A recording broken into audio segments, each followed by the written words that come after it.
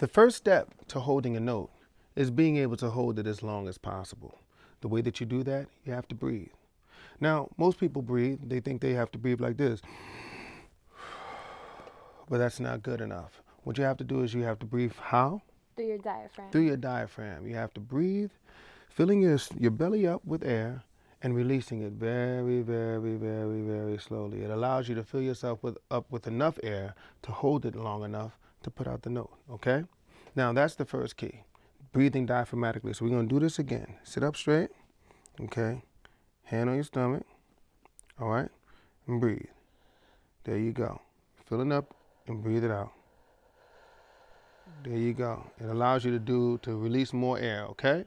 All right, that's the first step, all right? So make sure you definitely getting your breath right. Don't pass out, because I've seen that happen too. But let's start with another breathing exercise. We're going to fill it up and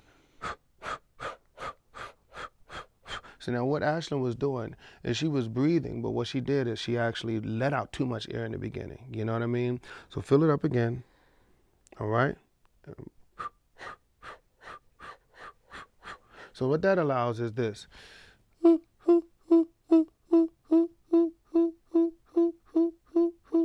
See, I just did the same notes, and I just gave it just a little, that's a background key. When you want to do backgrounds, you can actually add that in there, you know what I mean? But the main focus is so that when you're holding your breath,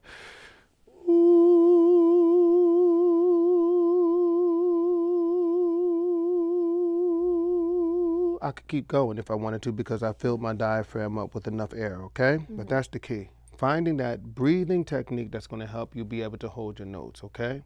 That's first.